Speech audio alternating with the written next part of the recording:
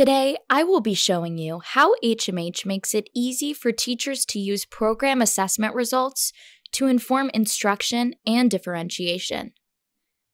This is the Assessment Report on HMH Ed.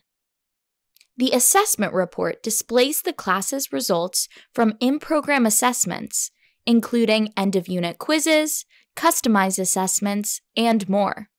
The assessment report opens up to a full class view, which is perfect for teachers to quickly understand how the class has performed on a recent program assessment.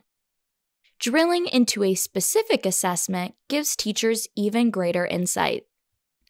They can view an overall summary on the class's performance on this test, as well as the class performance on individual questions or items. They can also view the two standards against which students performed the lowest, and which standards were assessed by each item. Within 2 easy clicks, this report will automatically generate groups of students based on their performance. And since all of this data is on HMH Ed, the teacher can quickly find content to assign to each group for differentiated practice.